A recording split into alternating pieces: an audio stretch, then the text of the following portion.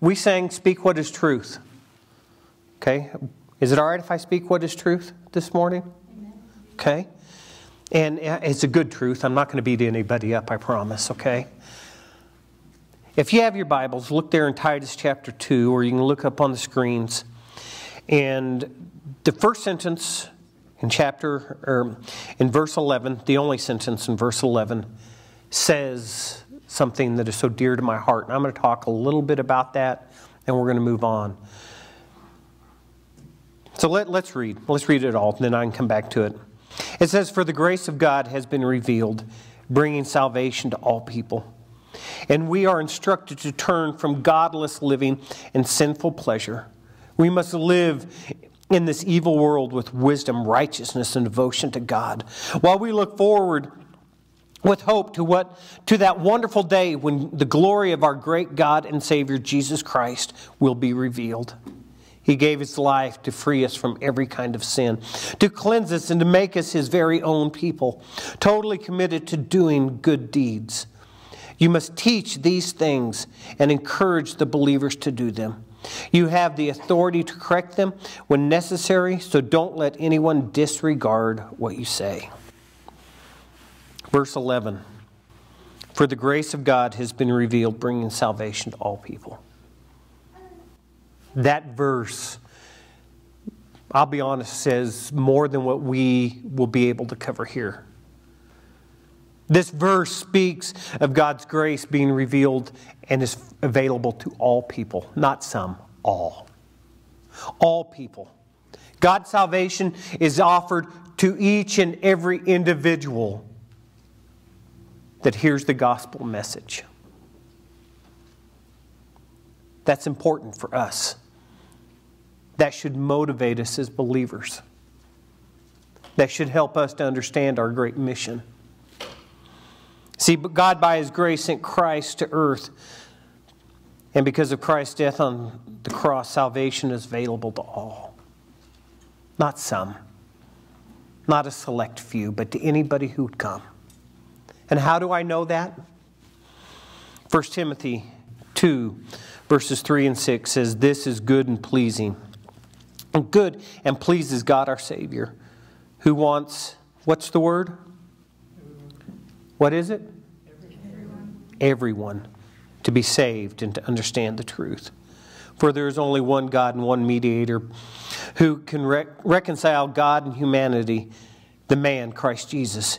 He gave His life to purchase freedom for everyone. This message God gave to the world just at the right time." It's verses like these and an understanding of what one simple word means, all, is why I am not reformed. Why I believe that salvation is for every man, woman, and child. This is important for us because the grace of God was revealed in the incarnation of Jesus Christ.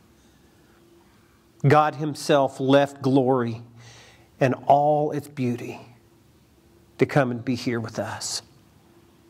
We will soon start singing that little song called Emmanuel. God with us. He came and gave His life. Paul and Titus brought the life-giving message of Christ to Crete, a very dark place. A place that is much like the world that we live in today. A place filled with sin. A place filled with hopelessness. And Paul and Titus brought that message. And those who responded, listen, they're transformed.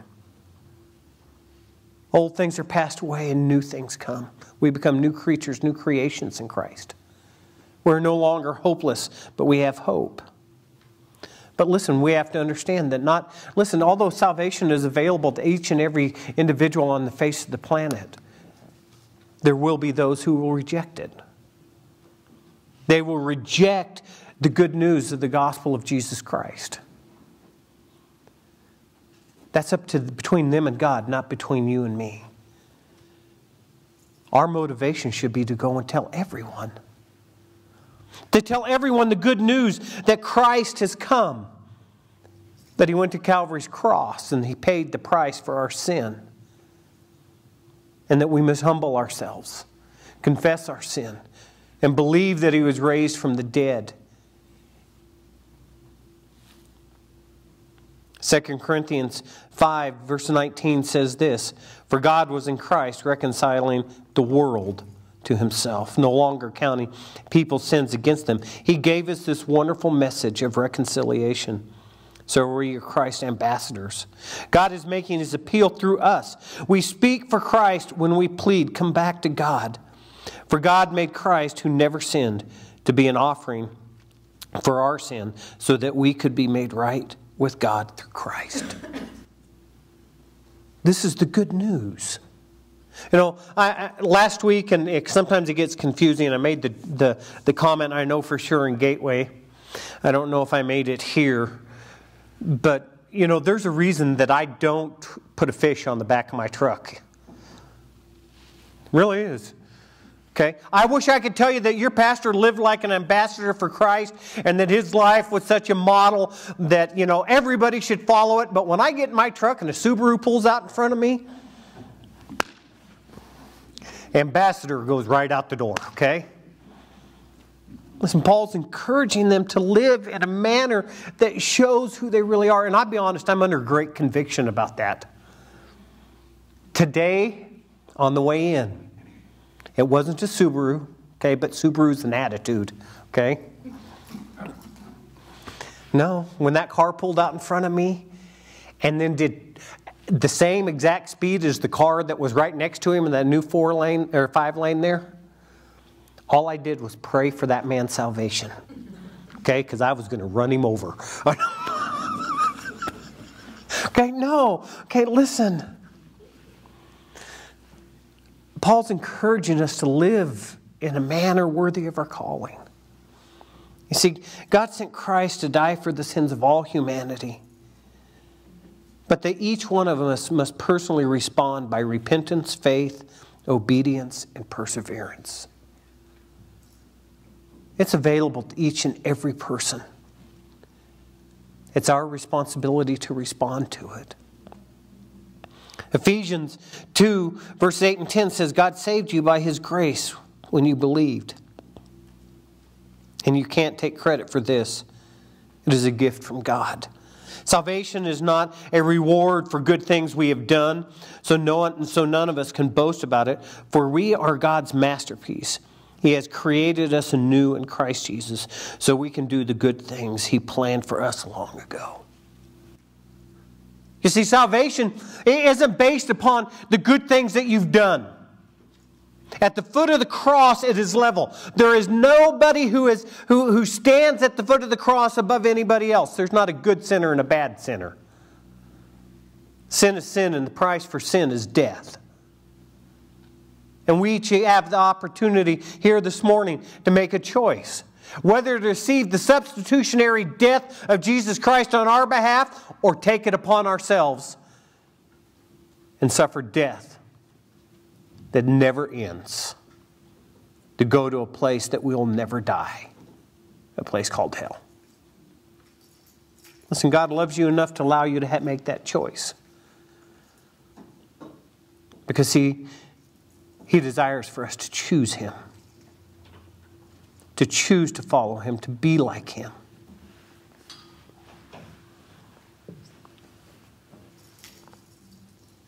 So one of the things that I think is so difficult for us is to realize that it really matters how we live and how we love and how we care for people. It's important for us to understand that we truly are ambassadors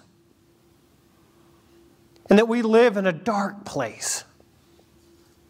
That we live in a place that desperately needs Christ. Paul's making it very clear to Titus that he needs to instruct. Verse 12, and we are instructed to turn from godless living and sinful pleasures. We should live in this evil world with wisdom, righteousness, and devotion to God. While we look forward to the hope that wonderful day when the glory of our great God and Savior Jesus Christ is revealed. Do you look forward to that day when Christ returns? Do you look forward to it, really? I got to be honest, until I really started studying this over the last month or so, it had been months, if not several months, before I really contemplated the return of Christ. And looked, because we don't think about it, do we? He's been gone 2,000 years.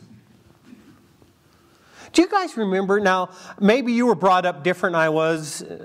When I was, 8, 9, 10 years old, somewhere in there, my mom left me home alone with my brother and my sister. Anybody else get that done?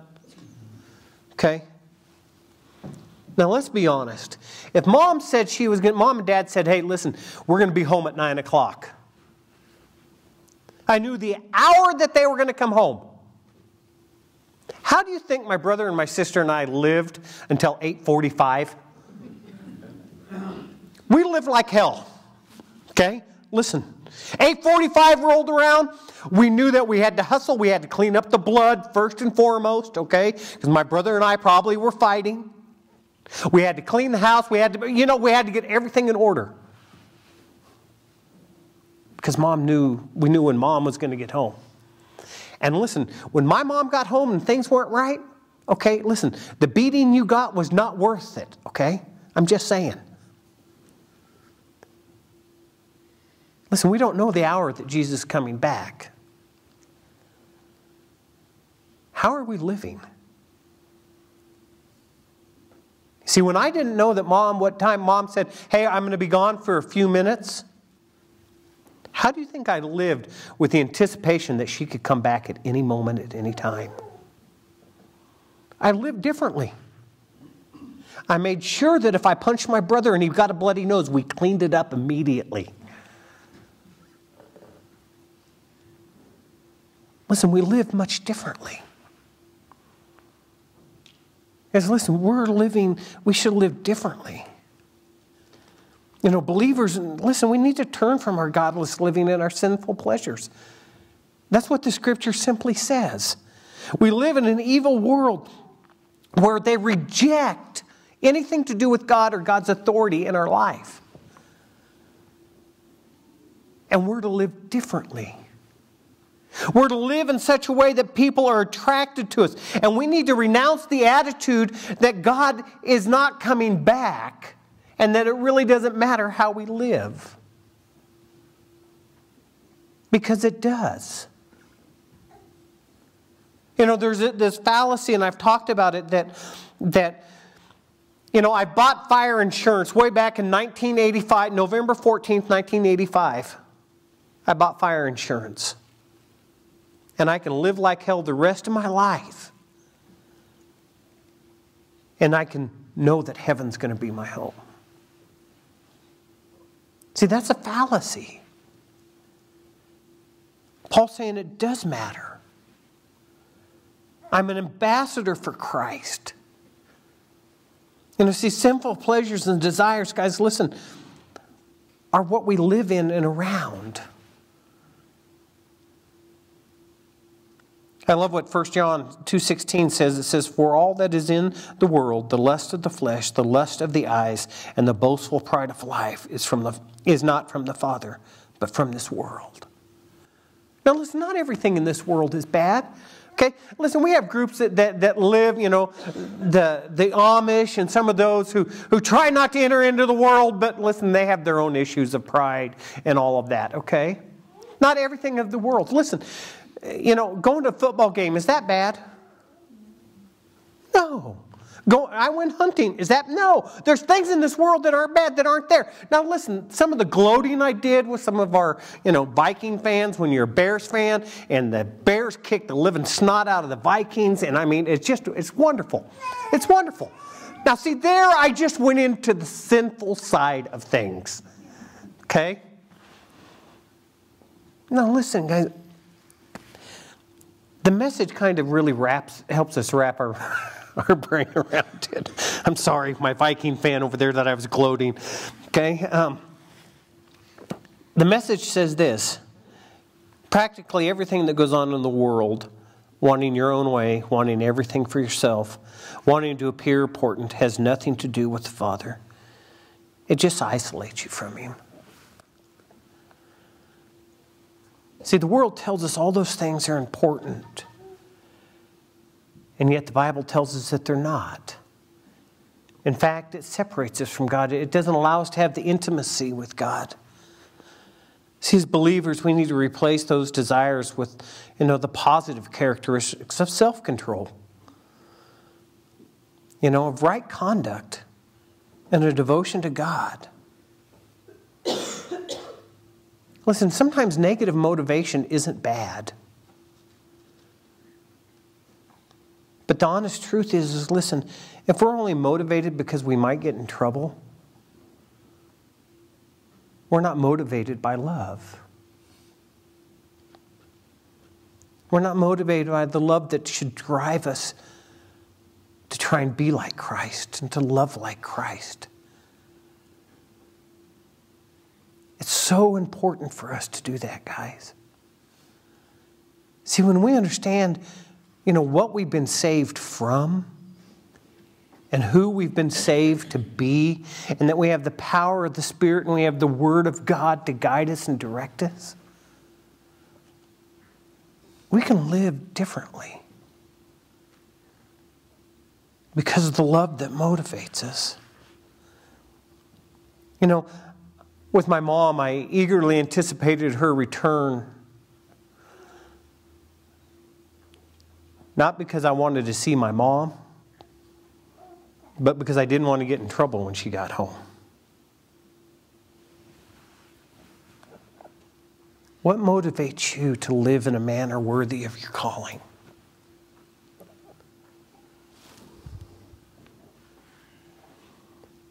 Have you considered what you have in Christ? That He is the King of Kings and the Lord of Lords. And that the punishment that you deserved, He took upon Himself. See, we cheapen salvation when we say that, hey, I remember as a 19-year-old, hanging out with my friends and doing drugs and living like hell and talking about Jesus and how much I loved Him. That doesn't make sense. It doesn't compute. Now, November the 14th, I did surrender my life to Him because I realized who He was and what He had done for me. And out of that motivated me. 1 John 3:2 says, "Dear friends, you're already God's children, but He has not yet shown us what we will be like when Christ appears. But we do know what we will be like, that we will be like Him, for we will see Him as He really is. And all who have this eager expectation will keep themselves just as pure as He is pure. Everyone who sins is breaking God's law, for all sin is contrary to the law of God.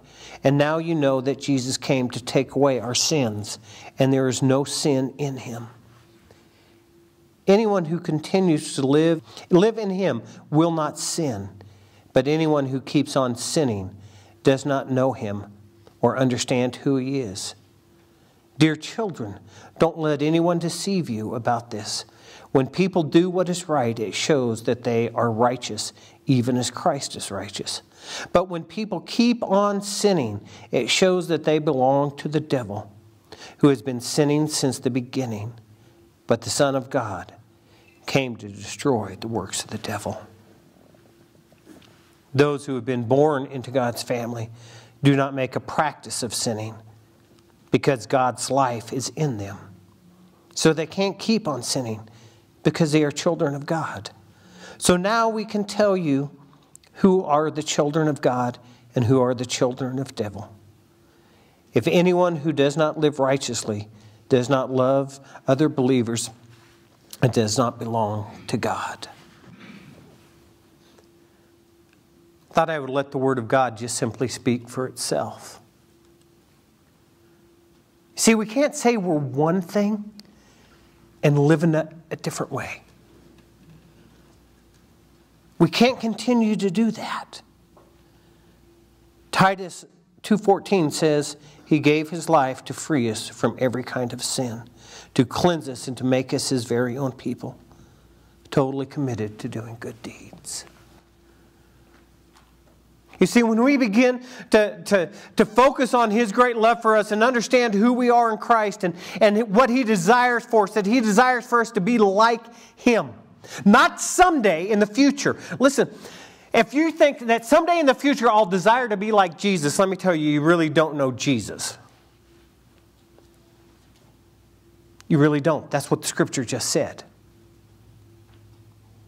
Because why would you want something in the future that you don't want right now? You see, because of His great love for me and because of my great love for Him, I want to be like Him. I want to love like Him. I want to serve like Him. I want to talk like Him. I want to live like Christ lived. I want to die like Christ died. Because of His love for us.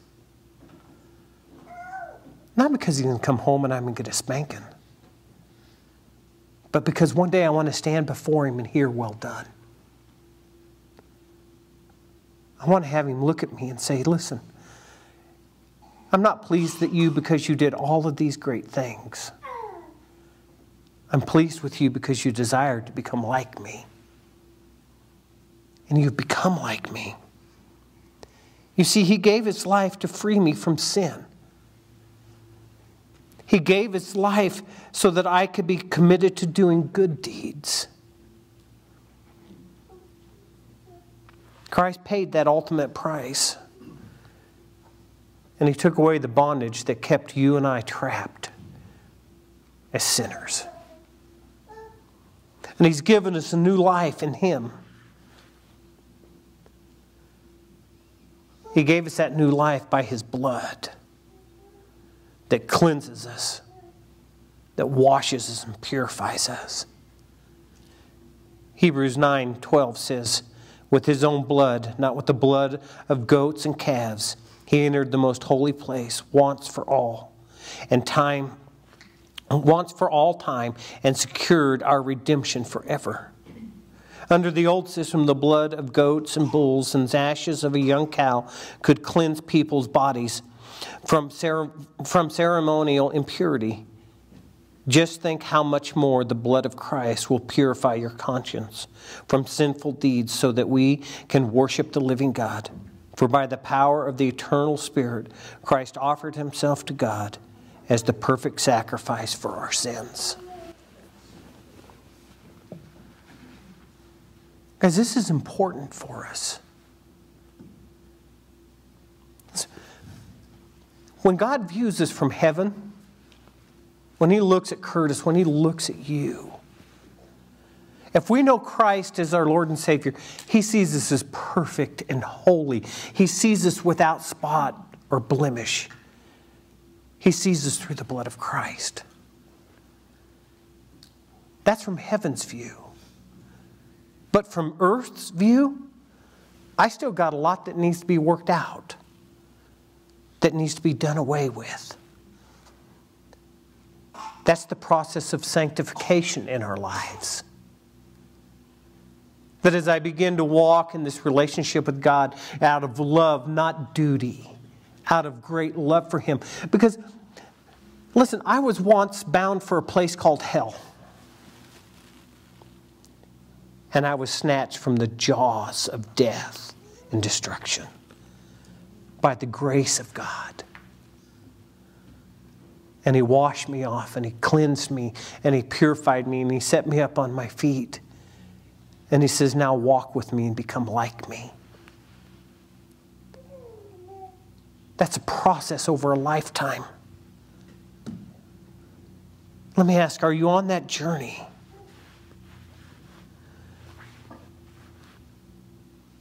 Titus says, listen, Paul said to Titus, you must teach these things and encourage the believers to do them. Now listen, there's two ways that we can do this. And I've been part of both churches, okay? We can do it. We can sit down and the elders can get together. The truth of the matter is there's already a lot of them out there. We can put a list of do's and don'ts together. That if you do this, you're a good Christian. And if you do this, you're not a Christian. Anybody want that system? And then the pastor and the elders become, if you will, the referees that determine what's good and bad and ugly. Or the system that God, I think, really created, that each man would be responsible. Because then, see, I become responsible for you. All I'm responsible to do is encourage you to live right, to love God and to love others. The other system is whether it's this, and I just pick it up because I got it as a prop, that each one of us begin to read and understand who God designed us to be and who He's called us to be and how much love He has for us. And we encourage each other to live in a manner worthy of our calling. One brings judgment and pharisaical behavior, that I'm better than you because I did this and you didn't. Or we begin to really understand by God's Word as we wash and purify ourselves with the Word and the Spirit, that we begin to pray for each other and encourage each other and love each other. Because listen, I have news for you. I know you guys think I'm perfect. Okay? I'm not. I'm messed up, screwed up, I'm broken. Anybody else that way? That needs God's grace? Not His judgment because you're not keeping, quote, the rules? Now listen, when the Bible says don't, we should what? Don't. When it says do, we should what? Do. It's a pretty simple concept. The problem is 90% of us will go home and never crack our Bible. And we'll wonder why we're living a defeated life. The 10% of us who do crack the Bible will crack it out of duty, not out of love and passion. Listen, when we fall in love with Jesus and we understand what He did for us, we can't continue to live the same way. The Spirit of God begins to live in us and begins to take control. And the things that I desire to do, the things of the flesh, soon fade. And all I want to do is be like Jesus. I want to love like Him. I want to serve like Him. Ultimately, I want to die like Him. Will we do the things that we should? Yes. But it's not because me or an elder or somebody else stands up and points the bony finger and says, you must do this. It's because we've fallen so in love with Christ that when the Word is preached, when we read what He teaches us, our desire will to be like Him and to please Him. Who are you in love with this morning? Yourself? Or are you in love with Christ? Here's the great news. You get to choose. And He simply says, come. Say, man, I've known Him for a long time, but I'm not in love with Him anymore. If you'll cry out, He'll meet you right there. And those same nail-scarred hands that held you close will hold you again. Let's pray. Father, I praise You and I thank You. Father, I thank You for Your great love. That we have the privilege of being Your ambassadors and to live. That salvation's available to every man, woman, and child. And that because of Your grace, you receive us just the way we are. Messed up and screwed up. And Father, we have some that are here this morning that may not know that grace yet. We've had others who honestly maybe have made a mockery of your grace because they don't live for you, they don't love you. Then there's some of us, Father, who have just fallen into a routine. It's not that we've fallen out of love. It's just that the passion isn't there. Father, rekindle that passion within us. Give us the desire to be like Jesus. That we won't do the things that we do because we're going to get in trouble. But we'll do the things that we need to do because we love you and want to be like you. If you're here this morning and you need to fall in love with Jesus, just cry out, "Here am I. Here am I." And He'll meet you there. Let us stand and let us worship.